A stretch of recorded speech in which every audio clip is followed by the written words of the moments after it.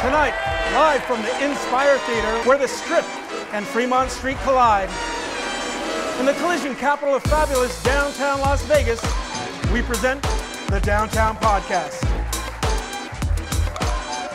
Starring your hosts, Dylan Jorgensen, Jillian Minter, Trey Taliaferri, social media correspondent Kyle Harris, and music by yours truly, DJ Lenny Alfonso. Tonight's guests, Fred and Arun from Natcho Daddies, and Silo Moses, founder of Serving Hope LV. Entertainment by Yvonne Silva.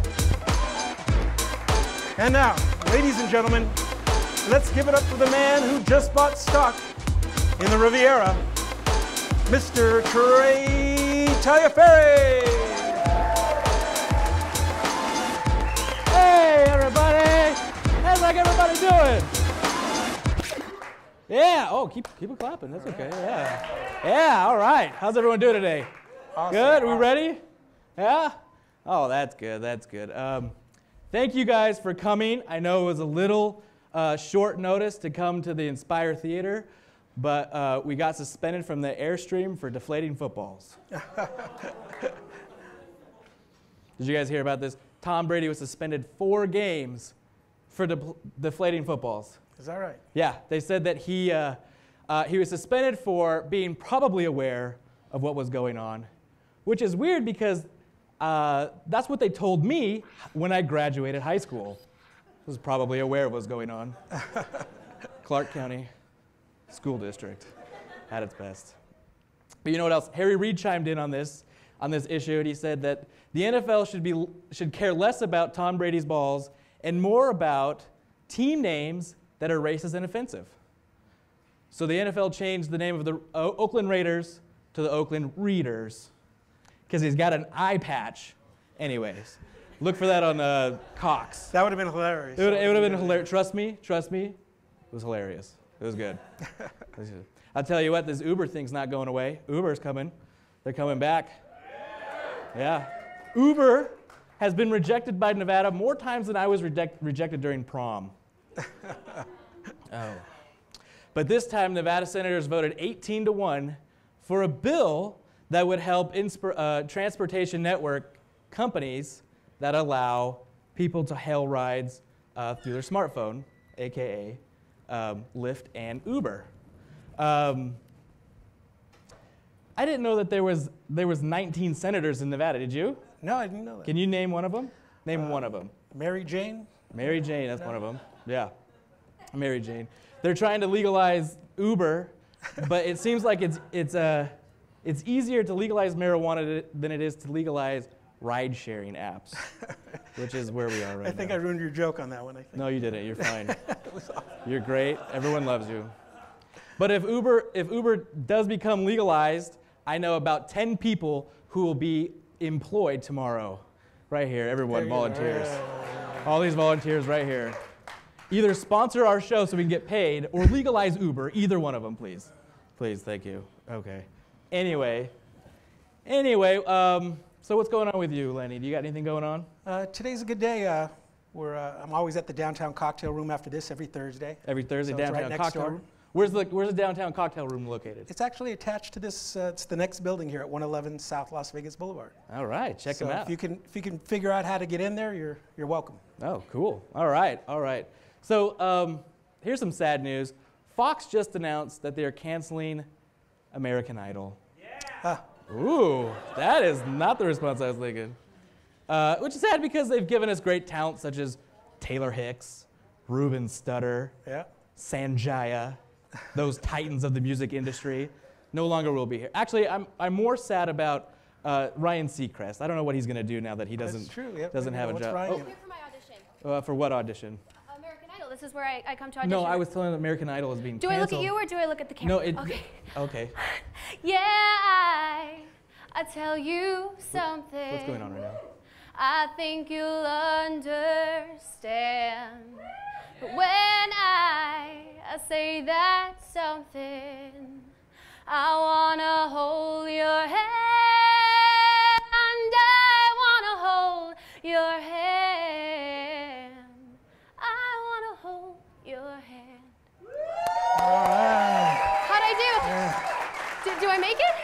I don't know what you're talking about. I think you're going to the Airstream Village. Oh, thank you All right. so much. Let's Thank go. you. Yeah. I made it. I made it. Give her a round of applause. Yes. Is there something going on I don't know We're about? just out of the loop on that one. That's all. All right. B, everybody. Let's give it up for me. That was great. That was great. So here's a funny story. Yeah. There's a woman who is suing her university because she failed a class twice. She's suing the university for failing her twice. Twice. Obviously, it wasn't a logics class. Yeah. Actually, she's suing because they didn't have any disability accommodations for her her anxiety and depression, which I think is valid.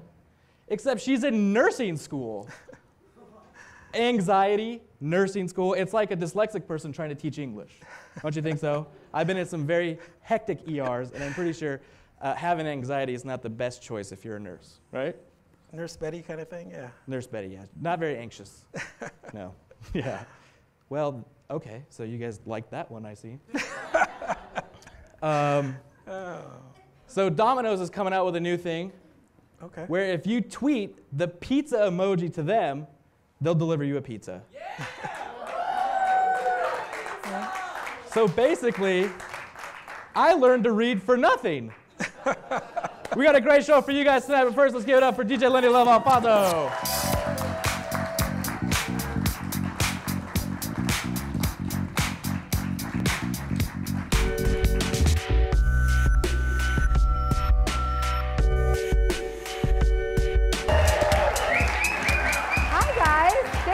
For coming out. So our first guest this evening started out doing random acts of kindness and has built this into a weekly activity called Serving Hope Las Vegas. Please welcome Silo Moses. Silo, come on out. Thank you for being here. Thank you. Please have a seat. Thank you. I was going to moonwalk out, but I didn't know if my dancing skills were up to par. Do you want me to redo that? Yeah, could we? Oh, yeah. So what inspired you to start Serving Hope? Well, Serving Hope is a think tank organization. We're all volunteers, just like you guys here. So you guys give it up for Downtown Project. Podcast, sorry. We're a group of organized people that come together. We're volunteers as well. We serve downtown, and we serve homeless, jobless, and helpless. So here in Las Vegas in the Valley. So how did it start? So it started literally about 10 months ago. The inspiration was I went down and served about 30 people with a bowl of spaghetti. And after I served 30 people with one bowl of spaghetti, my next immediate thought was, I wonder how many people I could feed with 2 bowls of spaghetti. So I went down with 2 big bowls like this, and I served close to 60 people. And I told one person, who told another, who told another, who told another. And today, what started off by myself about 10 months ago is now literally around 61 volunteers. Wow, that's impressive. And how many meals have you served? We've served close to, in the last 10 months, over 12,000 hot plates of food. Wow, that's incredible. Yeah. Thank you. And it started off in your kitchen. Yeah, it started off, I basically went in my cupboard and pulled out a box of spaghetti and pulled out some sauce, and I was like, I'm going to make this and I'm going to bring it down and feed some people. And went down there, and like I said, I served 30 people, and it just took off from there.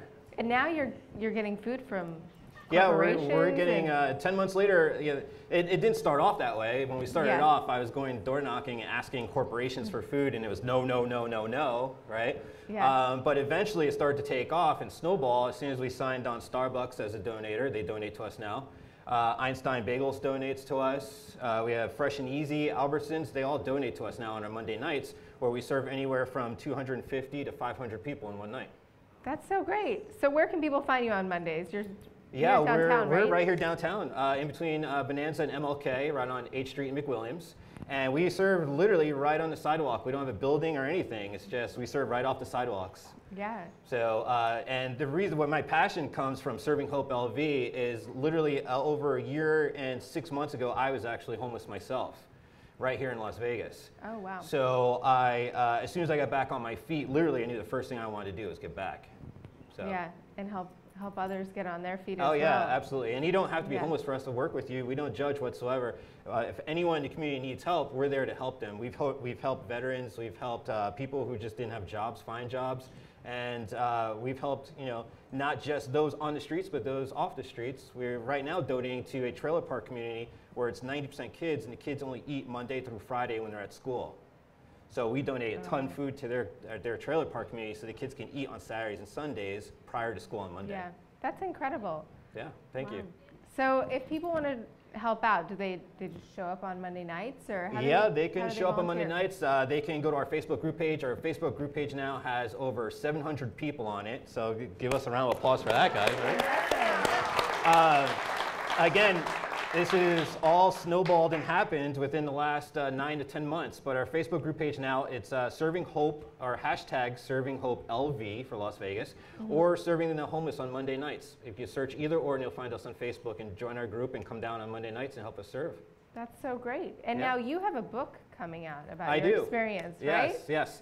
So my book starts off basically day one of being homeless, and then it ends somewhere around me finding my first job. So I was homeless for about 7 months here in Vegas on the streets. So I've slept in, bathrooms, public bathrooms that smelled like urine. I slept on the floor. I did everything. I did anything that I could to be able to basically live and survive. And my book goes into my true story. So that's so inspiring. Well, thank you so much for coming out. When can people find the book? When does it come out? It's coming out next month. Okay. They can be able to get a hard copy, a soft copy, and a digital download off of Amazon's and iTunes. Okay, and then they can find you on social media if they want to volunteer. Silo Moses. Yeah. All right. So, that's it. All right. Well, thank you so much for being here. Thank you. Really appreciate it. Thank you. Up next, we have Dylan with Fred and Arun from Natcho Daddy. Thank you. Awesome.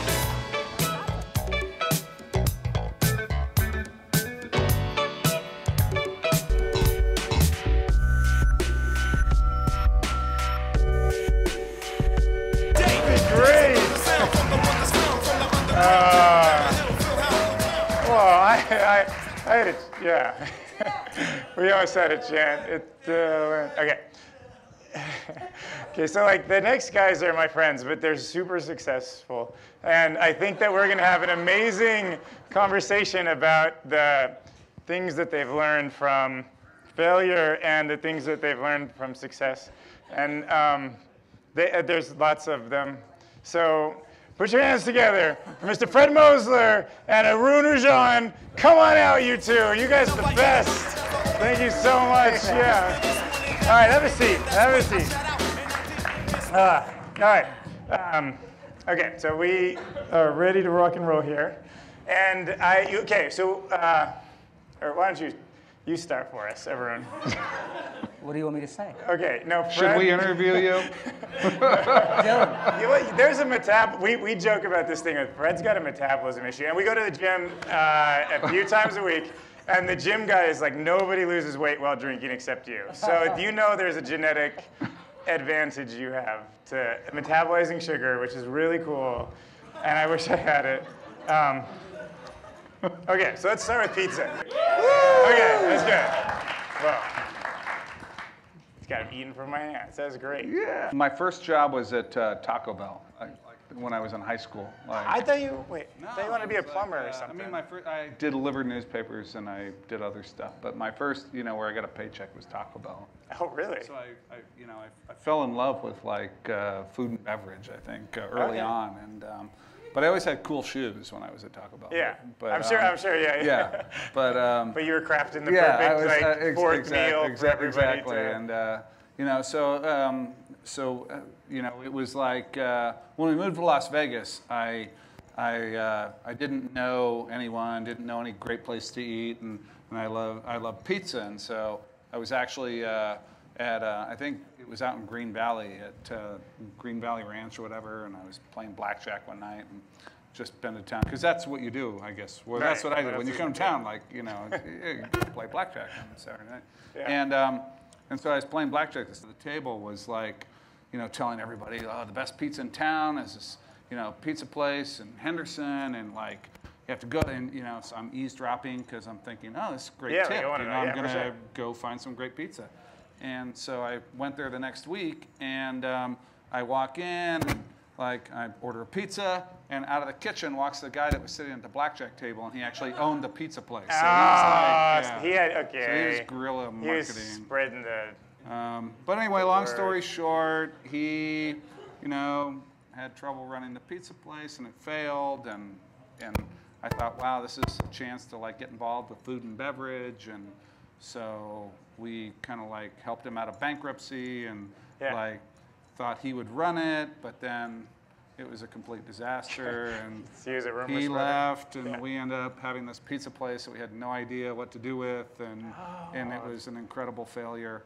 And so based on that, we decided, hey, let's open another restaurant. Let's try again, right? Like once you fail, you're like, closer to the working one, right? And we love nachos, and nobody's done like gourmet nachos, like, you know, barbecue chicken, whatever else. And so we were literally sitting around our kitchen table, and my future wife at the time, my girlfriend, and my other partner. You're playing Will and Nacho, like what we should do a nacho restaurant, and my wife said, well, let's call it Nacho Daddy, and so we're like, great, let's do that. Oh, that was Megan. Okay, so that's Megan. Megan came up with the name, and the little character. It's on it's literally a napkin, but then that was a disaster because our GM left on opening night, and the best line on Yelp that I've ever seen for any restaurant.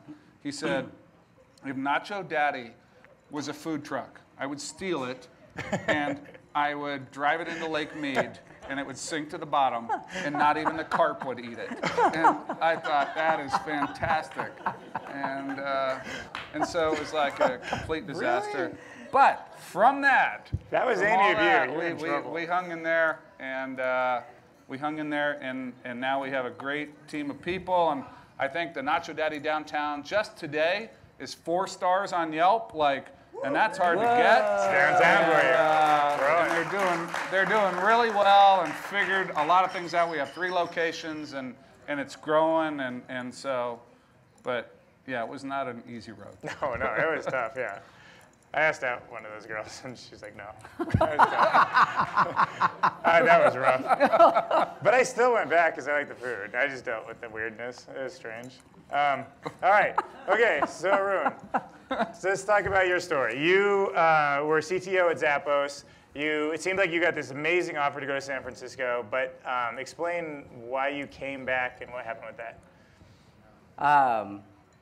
So like, usually what I go work somewhere. Most of my career I worked like 3 or 4 years in a city, and then I get like bored, and I'm like, I want to do something different. And so I was at Zappos for longer than I'd worked anywhere else, and lived in Vegas for longer than I'd lived anywhere else. And I was like, at some point, I just needed a change. And so then I got this amazing opportunity in San Francisco and left. It was interesting, going back to San Francisco. I lived in San Francisco before. And what I noticed was, I think I'd gotten used to a sort of community and sort of like an emotional attachment to people and the way people worked in Vegas and at Zappos. Very human, yeah. That I couldn't, Silicon Valley felt transactional. It felt best practice, right? So you walk into this company and they're like, you got like 5 VCs and they've got the same pattern that they've applied at every other company in Silicon Valley. And then, I worked with Tony and Fred for 5 years prior to that, where we were trying every new idea on the planet.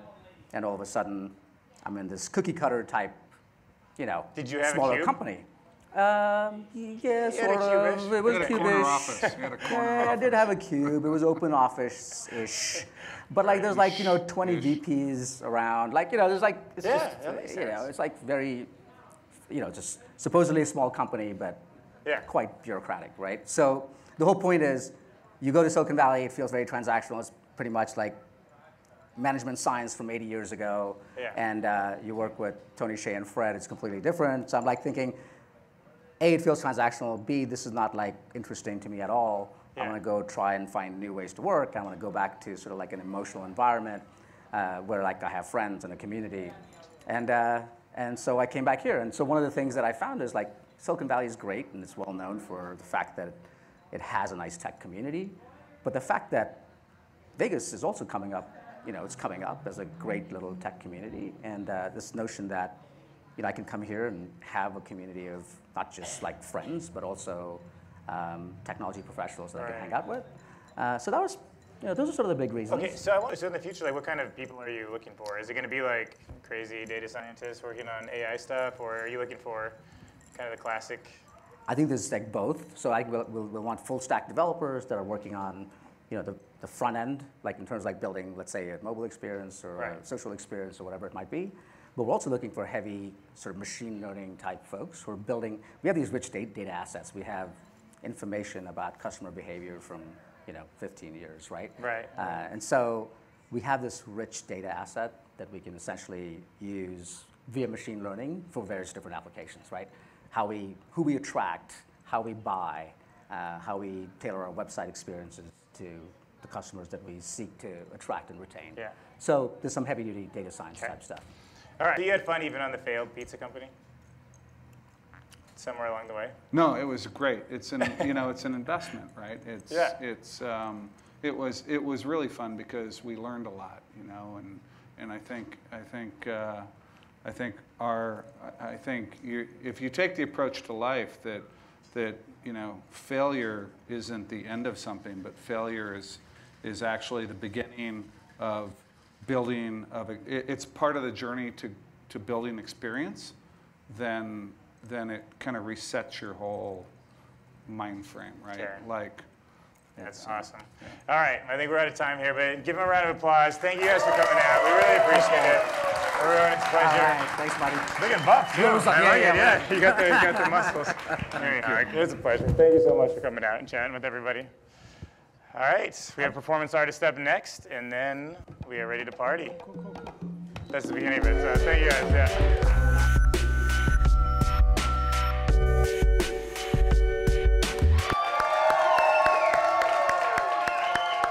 All right, ladies and gentlemen, Yvonne Silva.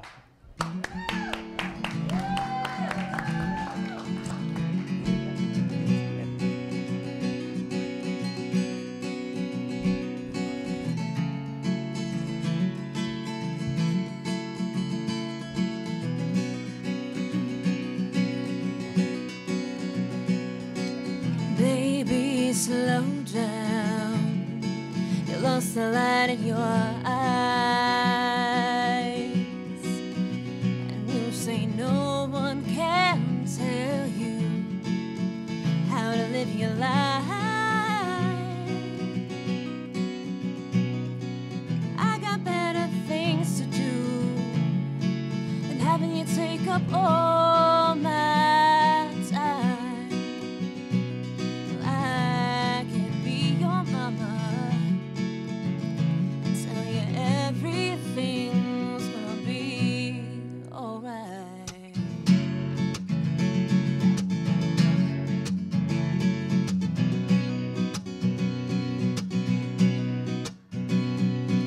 Lock yourself alone, all inside your cage, inside your rage, and everybody knows you're falling apart. Trying to drag me down in your misery, but can't you see you can't blame me for your broken heart? You're losing your mind now, calling me names, trying to tell me how I don't understand what it's like to feel your pain. So let me remind you that I'm the one losing, trying to help you out, and baby,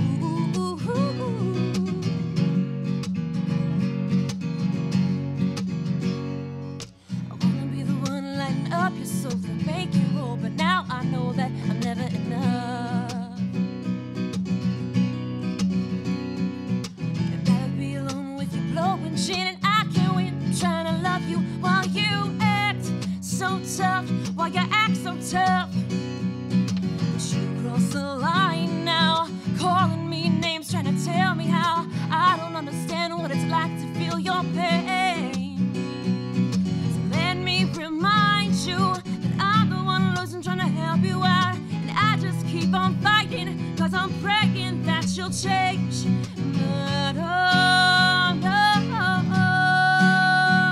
you know I can be the one to glue you back together when you fall to pieces. No, you know I can be the one to glue you back together when you fall to pieces. Yeah, yeah, yeah, yeah. Yeah, yeah, yeah, yeah, yeah. Ooh, ooh, ooh. Yeah, yeah, yeah, yeah. Yeah, yeah, yeah, yeah, yeah. Ooh, ooh, ooh.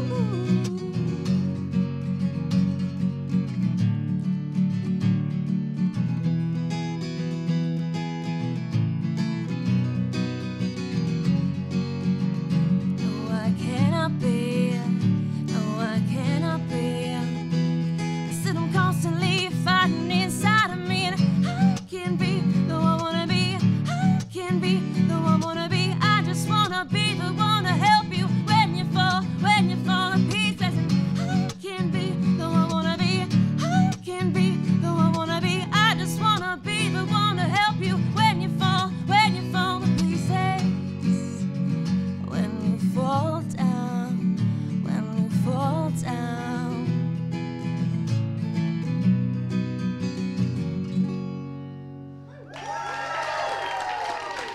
All right, thank you so much. That was great. That was amazing. That was amazing. Tell everyone where we can find you.